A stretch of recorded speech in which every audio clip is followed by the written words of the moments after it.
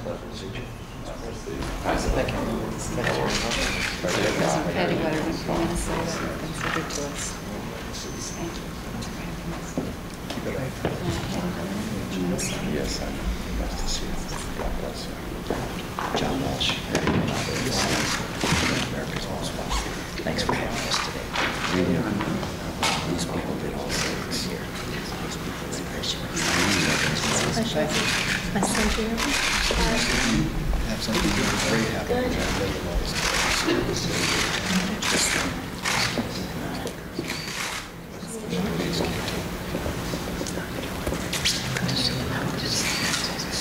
That's true.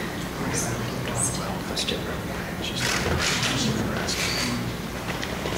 Have you met this is Megan's parents. This name was named after us. She was abducted and murdered. I know. You know. Sure. You want to do that? Yeah. I want you to stand with me. Thank you. That's great.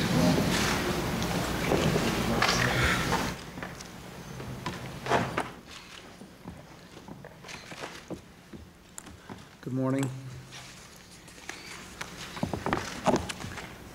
I want to welcome Senator Grams, and Congressman Zimmer, Congresswoman Lofgren, Bonnie Campbell from the Justice Department. This has been a week in which our country is moving to combat crime and violence. A couple of days ago, we awarded over 9,000 new police officers to some 2,500 communities. That brings us to 43,000 police officers in 20 months along the road to our goal of 100,000. We're ahead of schedule and under budget. But today, the valiant presence of 5 American parents reminds us that this fight against crime is so much more a fight for peace and for safety for our people, and especially for our children.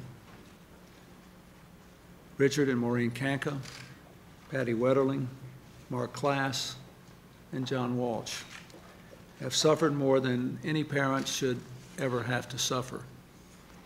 They have lived through the greatest pain a parent can know, a child brutally ripped from a parent's love. And somehow they found within themselves the strength to bear a further burden. They took up the parents' concerns for all children's safety and dedicated themselves to answering that concern. Each of you deserves the fullest measure of your country's thanks. Because of you, steps have already been taken to help families protect their children. Study after study has shown us that sex offenders commit crime after crime. So 2 years ago, we gave every state the power to notify communities about child sex offenders and violent sex offenders who move into their neighborhoods. We're fighting now to uphold these laws in courts all across the country, and we will fight to uphold them all the way to the Supreme Court. Today, we are taking the next step. From now on, every state in the country will be required by law to tell a community when a dangerous sexual predator enters its midst. We respect people's rights, but today America proclaims there is no greater right than a parent's right to raise a child in safety and love.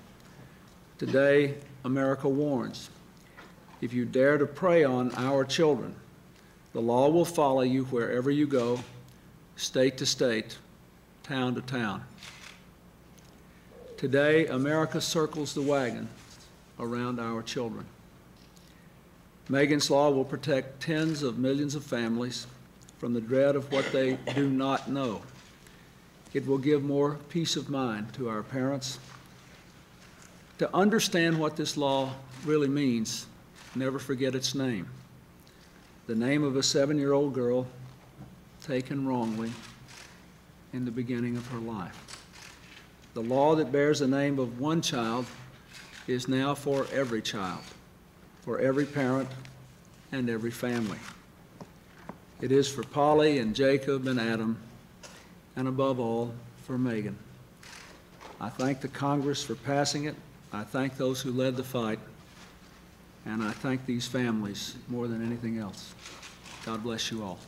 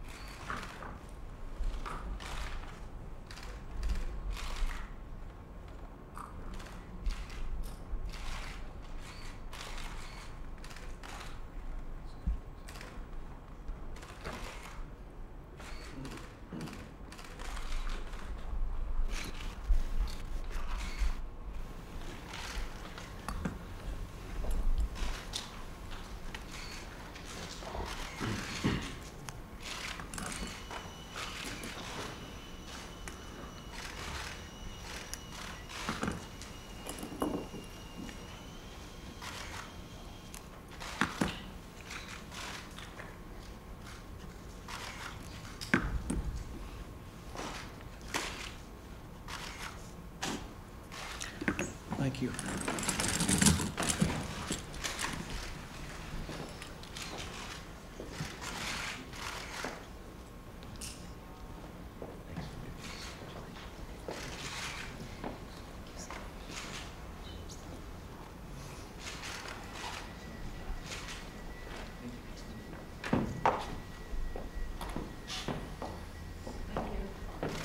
Thank you all very much. Mr. President, you said here that studies have shown sex offenders commit crime after crime, but apparently the courts, especially on the state level, don't seem to recognize that fact. What makes you think that all the way up to the Supreme Court they're going to change that opinion?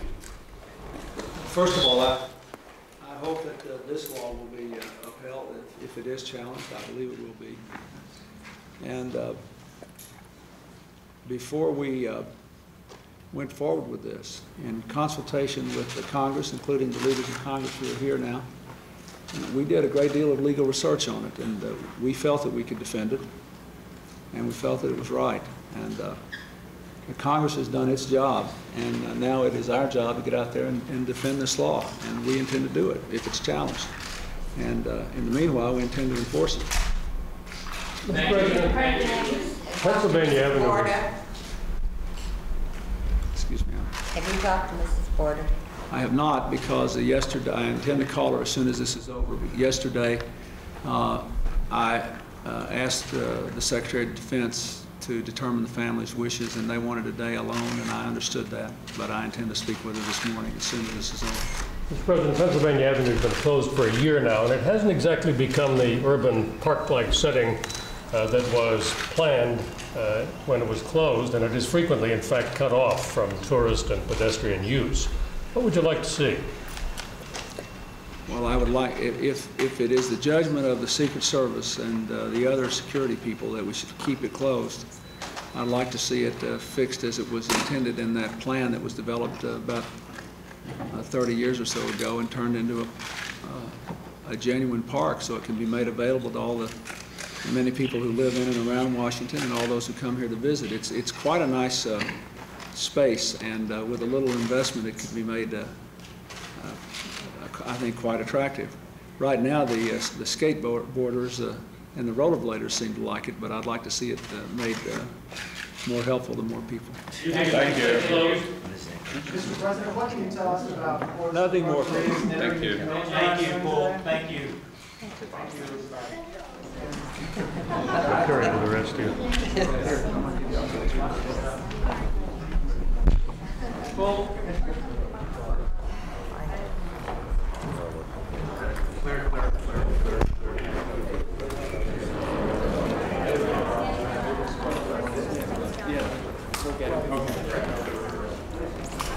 Stay?